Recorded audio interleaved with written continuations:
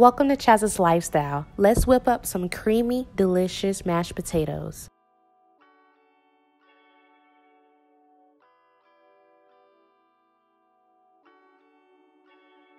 After I finished dicing up my potatoes, I put them in cool water and then I placed my pot on the stove on high heat, and I'm going to let that boil for about 30 to 35 minutes covered with foil, and then I'm going to drain it.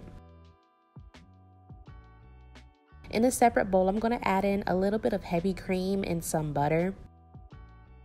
Then I'm going to go in with a little bit of seasoning, really garlic powder, onion powder, black pepper, and a pinch of salt, as well as dried parsley for a little color. I will heat this up for about a minute to make it really warm.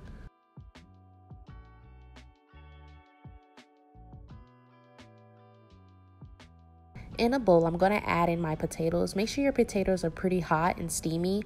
That way, once we add in the cheese, it will melt in. So I'm going to mash this up very well.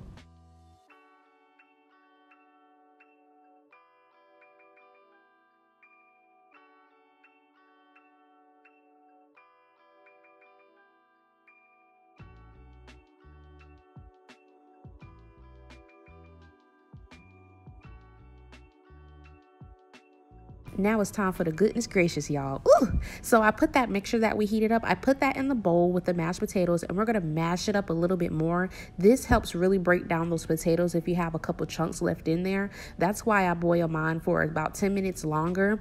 That way it's super soft and you don't have too many chunks of potato. I'm just going to add a little bit more softened butter. And now my favorite part, we're going to add in some fresh shredded cheddar cheese, and we're going to mix that in really well, and we're going to let it melt in. That's why I say the key is to have warm potatoes as you're making this, and you can also heat your potatoes up if you need to.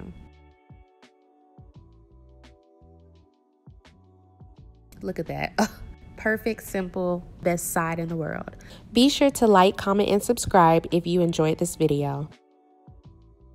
If you decide to recreate this recipe, be sure to tag me on Instagram at Chaz's Cuisine Story.